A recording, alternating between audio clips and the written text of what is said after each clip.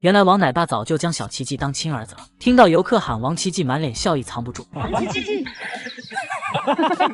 虽然父子俩仅仅认识半年，可仔仔在奶爸心中的地位却不一般。照顾熊猫对他来说不是工作，更是对自家小孩的责任和满满的爱护。要知道，小奇迹刚回家时还非常没安全感，平日里吃个竹笋都要躲在角落。王奶爸满眼心疼，想方设法和仔仔拉近关系。当宝贝在外场休息懒得干饭时，奶爸直接用好几米长的大夹子投喂对方。小奇迹呼呼大睡不肯下班时，他也没有强迫孩子回家，而是默默站在一旁守护着仔仔的美梦。他也会在休假期间提前回来工作，只是为了陪宝贝儿子过节。无论是端午节还是儿童节，小奇迹都收到奶爸各种各样的精美礼物。即便小奇迹在内舍休息的时候，奶爸担心孩子无聊也要来陪伴对方，还不忘带着笋笋和窝窝头投喂。父子俩唠嗑的同时，他手上的动作也没停下来过。临走还不忘给小家伙拍照记录下来。仔仔永远是王奶爸最偏爱的孩子，他经常为小奇迹准备史诗级大肠竹笋，这可是其他熊猫都没有的待遇。王奶爸用实际行动给小奇迹带来关爱，难怪这小子如今这么开朗，成为搞笑熊。奶爸在门口帮孩子劈竹子的时候，一向聪明的小奇迹还有样学样，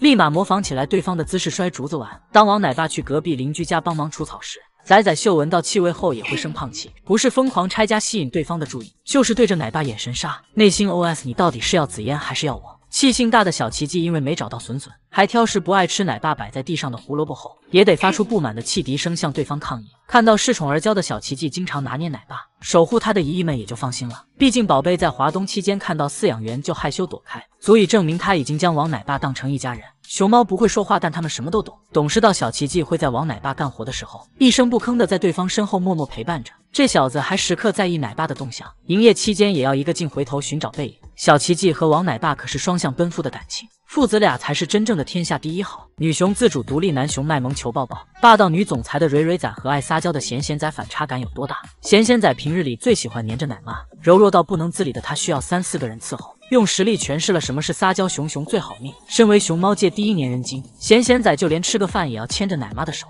这满眼深情的样子令人心软软，感觉他下一秒就要开口喊妈妈。即便对方拿出笋笋诱惑，这小子也是立马扭头看都不看，还老是打掉竹笋，一心只想求抱抱。当奶妈教好带儿骑木马的时候，本想松开手让孩子独自完成，结果咸咸仔拼了命的找奶妈，那委屈巴巴的小眼神像是在说妈妈为什么松开我的手啊？只能说在妈宝熊咸咸仔眼里中，再美味的笋笋和玩具都不如奶妈好。而熊猫界主打一个狐妹子传男不女，虽然这小子整日缠着奶妈，可他那个异父异母的亲姐姐却十分独立。当咸咸仔撒娇求抱抱的时候，这小妞心无旁骛地抱着竹笋淡定干饭。化身围观群众的她不理解但尊重，毕竟她这个钢铁直女可学不了一点。要知道蕊蕊老妈也很喜欢孩子们，整天缠着2个小家伙抱来抱去不停吸猫。正当她和咸咸仔打闹的时候，飒爽大女主却悠哉悠哉地坐在水池边，心想还好有个便宜弟弟，不然一天天烦死。一个这么霸气强悍，另一个却是妥妥的小甜豆。不懂就问，两小只是继承于可于爱的衣钵了吗？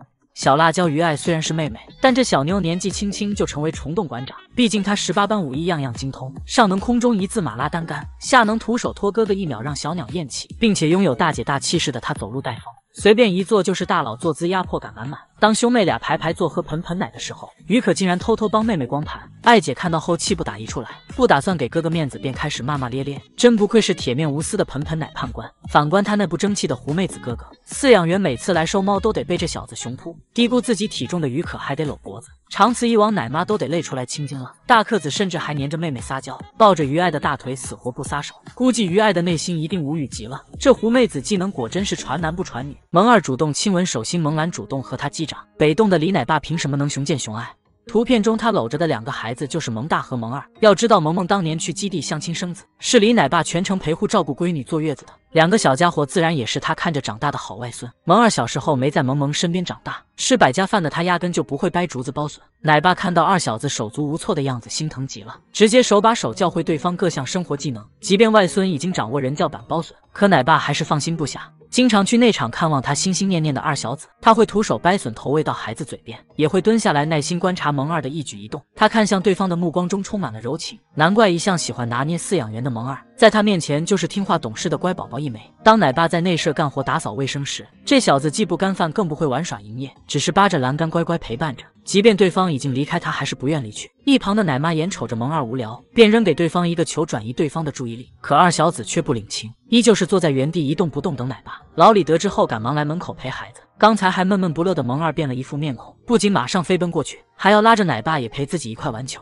而萌大当年刚刚回到北洞时，也是由专业的李奶爸全权照顾的。虽然这小子如今是光头奶爸的好大儿，可他还是会经常来看望大外孙。得知萌哒哒的耳朵沾上小树之后，李奶爸第一时间赶来查看，还拿着手电筒仔细查看这小子的耳朵，对大外孙可是肉眼可见的担忧。北洞的2个小公主萌宝和萌玉被李奶爸接回北洞后，同样被宠上了天。那时姐妹俩还能和饲养员近身接触，奶爸会亲手投喂孙女们，还变着花样陪2个小家伙玩耍。即便萌宝萌玉随着年龄的增长，李奶爸再也不能近距离接触到对方，但他对宝贝孙女的爱意却从未消散，经常在小家伙身后默默注视着，满眼的温柔和慈爱全都倾注在萌宝身上。李奶爸还会抽时间陪萌兰玩，不是陪小外孙拔河，就是看对方整活表演各种杂技。萌儿排年期肚子疼的那段期间，他也在不远处守护着孩子。奶爸满脸的担心，所以这小子一看到奶爸就激动万分，不仅开心到咬手，还主动伸出熊掌，隔着铁丝网也要贴。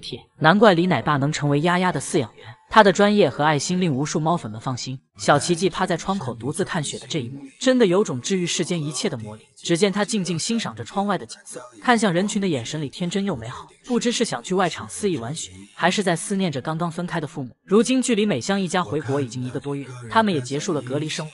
3只熊的命运也就此走上不同的道路。美香天天因为年龄较大，被中心安排去往都江堰养老，那里山清水秀，十分宜居。中心还发布了夫妻俩的最新动态，视频中天天看起来十分惬意。他正在外场大口干饭，在阳光的映射下显得毛发锃亮。美香则安安静静背靠着木桩，背靠着竹海大口朵颐的干饭，还时不时的看向镜头配合拍照。回国后的美香颜值飙升，简直就是妥妥的大美熊。美香天天在异国他乡劳累一生，回国后终于得以安享晚年了。而小奇迹作为未来的顶流帅熊，即使如今还展出，就引来2脚兽们整日守着小窗口驻足拍照。小家伙看到2脚兽后很是激动，总想扒开铁门出去玩耍，直到小门打不开后便剑走偏锋。他竟趁着饲养员不注意爬上新家的房子。回国仅1个多月就上房揭瓦，从这里就能看出小奇迹展出后有多调皮。隔壁的邻居也是活泼开朗的性格，小奇迹还经常围观对方打架，希望他像圆梦那般和邻居成为好朋友。小奇迹也遇到了爱他的奶爸。当王奶爸看到小奇迹独自一雄时，即使在干活也要陪伴着仔仔。忙完第一时间就拿着果果前来，他甚至还蹲在地上小心翼翼的投喂。看到小奇迹有奶爸和小伙伴的陪伴，美香天天也能安心养老了。如今看来这就是最好的结果。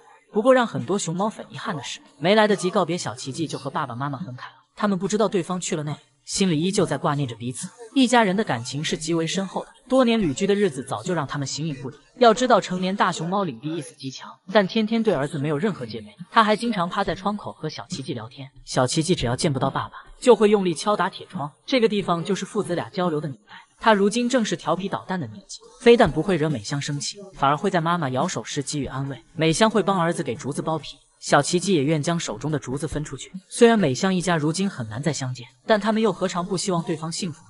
看到季奶爸对萌兰无微不至的好，才发现熊猫与饲养员间的感情有多真挚。近日北洞天气零下15度，但萌儿还背靠在冰冷的柱子上干饭。季奶爸对好大儿心疼不已，于是便将坐垫贴心的绑在铁柱子上。然而季奶爸在绑柱子的过程中，为方便工作连手套都没戴，即使手被冻得通红也没有停下来。谁看到后不敢叹，萌儿果然是被爱包围的小熊。这下萌兰终于靠着暖暖和和的靠点，踏踏实实炫损表演吃播了。季奶爸为人低调，很少出现在镜头前，但他对浩大儿的爱却是至多不少。就连萌儿今年的第1个雪墩墩，也是季奶爸亲手做的，还贴心的放上红枣。萌兰看到雪人后很是喜欢，他用小手扒拉着红枣，没一会就将墩墩打回原形。季奶爸对好大儿细节到骨子里，萌儿自然也能察觉到爱意，于是这小子会变着法哄奶爸开心。只要看到奶爸在窗外，萌兰就会开心的满地打滚，用各种动作表达着内心的欢喜。当他看到奶爸即将离开后，会赶忙来到木架上表演一字马，用各种搞笑整活的方式吸引对方注意力，留住季奶爸。萌儿甚至在季奶爸拿出手机后，也会不停的变换姿势配合拍照，